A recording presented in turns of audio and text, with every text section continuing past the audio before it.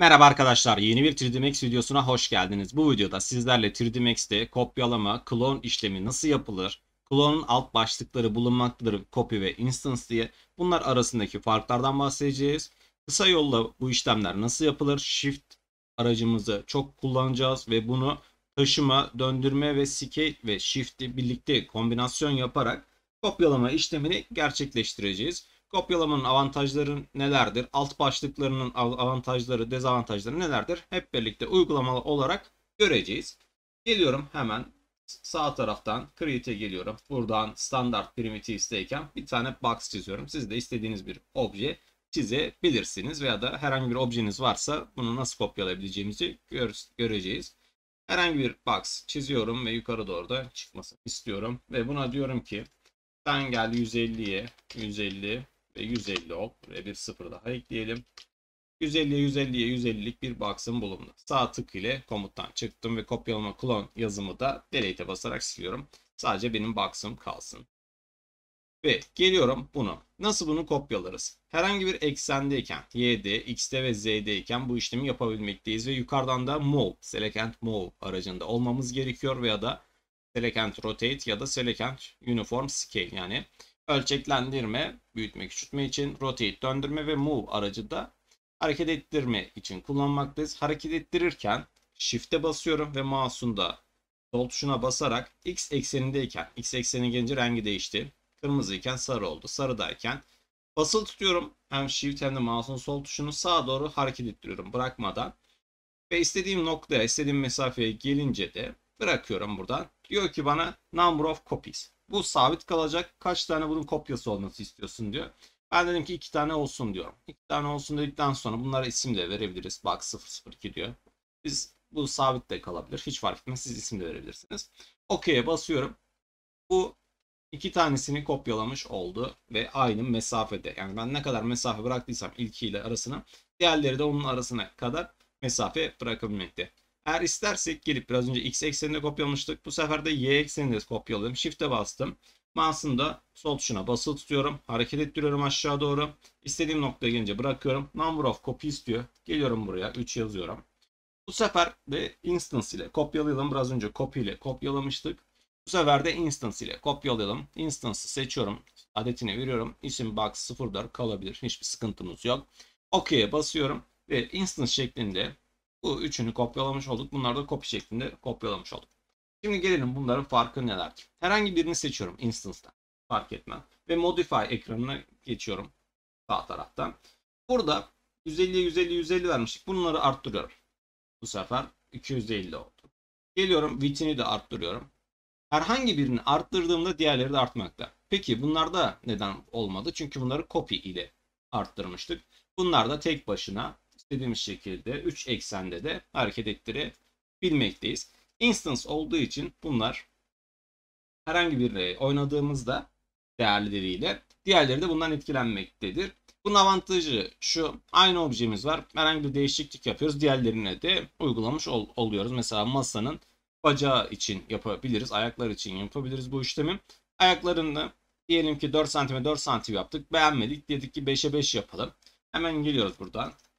5'e 5 yazıyoruz. Yüksekliği de 150 olsun diyoruz. Hepsi değişmiş oluyor. Eğer tekrardan gelip bunlara 200, 200 ve 150 olarak kalmasını istersem kalabilir. Bir de Modify'dayken de herhangi bir objem seçiliyken gelip buradan Make Unique dersem bunu Instance'dan ayırmış oldu. Bundaki yaptığım değişiklik hiçbirine etkilememiş oldu. Bu da kopya dönmüş oldu. Ama diğerleri herhangi bir değişiklik yapınca 3 tanesi de hareket etmekte. İlk baştaki objem de buradaydı. Geliyorum bunları seçiyorum. Delete. Bunları da delete ile siliyorum. Ve ilk baştaki objem kalsın diyorum. Ben gelip illaki move ile yapmak zorunda değilim. Bu kopyalama işlemini. Eğer istersen gelip Z'ye bastım. Zoom ile yaklaştım. Yukarıdan rotate diyorum. Rotate seçtikten sonra Shift'e basıyorum ve mouse'un sol tuşuna doğru basıyorum. Bu sefer de buradaki eksende, yani sarı ile gözüken eksende döndürmek istiyorum. Eğer istersem buradaki sarı bu eksende döndürebilirim. Ya da bu eksende döndürebilirim ya da bu eksende döndürebilirim. Eğer istersem ortasından herhangi bir fonda da döndürebilirim. Ctrl Z'ye basıyorum. Diyorum ki şu anki mavide olan Y'den X'e doğru alt zeminde dönmesini istiyorum diyorum. Geliyorum Shift'e bastım ve sarı olduktan sonra da mouse'un da sol tuşuna basıyorum. Shift'le beraber Shift'le mouse'un sol tuşuna bastım. Hareket ettiriyorum sola ya da sağa doğru. İstediğim noktaya gelince bırakıyorum ve kaç adet bundan kopyalamak istiyorsun diyor. Gel diyorum, sen bundan 5-6 tane kopya, 6 yazıyorum. Tamam'a bastım. 6 tane bundan kopyalama işlemi gerçekleştirmiş oldu ve çokgen bir şekil gibi oluşmuş oldu. Eğer istersen ben bir tanesini bunu seçelim. Herhangi bir yere taşıyalım. Bunlar kalsın. İstersen bu işlemi scale ve uniformla yapabilmekteyiz. Geliyorum yine Shift'e basıyorum. Shift'e bastıktan sonra mouse'un sol tuşuna da basıyorum. Küçültme işlemini yapıyor. Bu bunun içinde kaldı. Copy ile yapalım bu sefer. Tamam diyorum.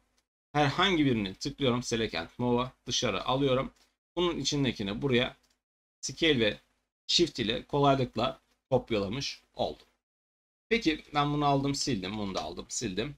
Geliyorum objemi seçtim. Edit'ten clone'da diyebiliriz. Hani kısa yol kullanmak istemiyorsak, Shift ile bu işlemi yapmak istemiyorsak Edit'ten clone'da diyebiliriz. Gel sen buna instance de. Tamam. OK dedim. Ve aşağıdan da gelip Absolute Mode Transform Type In var. X'in solundaki ikon. Buna tıklıyorum ve buradan bana bir birim girmemi istiyor. Diyorum ki X ekseninde sen git 200 birim sağa taşı. Eğer istersen ben bunu daha farklı da yapabilirim. Y ekseninde de git 600 birim taşı. X'de 200, Y'de 600 taşıdı ve edit clone ile yaptık. Hani burada gelip X'e bastık. Aşağıdan şunu iptal edelim şimdi. Shift'e bastım. Mouse'un sol tuşuna bastım. X ekseninde hareket ettirdim. Bunun tam işte 200'e tam 300'e getirmek oldukça zordur. Bu gibi durumlarda gelip edit clone dersek bu işlemi kolaylıkla yapabilmekteyiz. Herhangi birini seçiyorum, hareket ettiriyorum. Bunları kopyayla kopyaladığım için bu tek başına hareket ediyor. Fakat bir tanesini alalım. Şunu alalım. Böyle birazcık döndürelim. Y eksenindeyken Shift'e basıyorum. Mouse'un sol tuşuna basıyorum. Geliyorum instance ile yap diyorum, buna 10 tane. Yap diyorum, tamam'a basıyorum. Herhangi birini hareket ettirdiğimde hepsi hareket ediyor. Ta ki ben buradaki make unique yani tekil yap diyene kadar, bunun tekil yapana kadar hepsi birlikte hareket ediyor. Diğerleri hareket etmiyor ama diğerleri, geriye kalan 9 tanesi birbiriyle uyumlu şekilde hareket edebilmekte. Bu derste sizlerle 3D Max'te kopyalama işlemi nasıl yapılır alt başlıklarından bahsettik. Kısa yolundan bahsettik. Shift ile yapılabileceğini. Ayrıca de yukarıdan da Move, Rotate ve Scale ile bu işlemin nasıl yapılabileceğini detaylı bir şekilde bahsetmiş olduk. Eğer videoyu beğendiyseniz aşağıdan beğenmeyi, yorumlarda daha farklı hangi 3D Max videoları çekmemi istiyorsanız bunu belirtmeyi, kanala aboneyseniz bildirimleri açarak her hafta en az bir video yüklüyorum. Bunlardan haberdar olmayı, kanala abone değilseniz de abone olmanızı bekliyorum.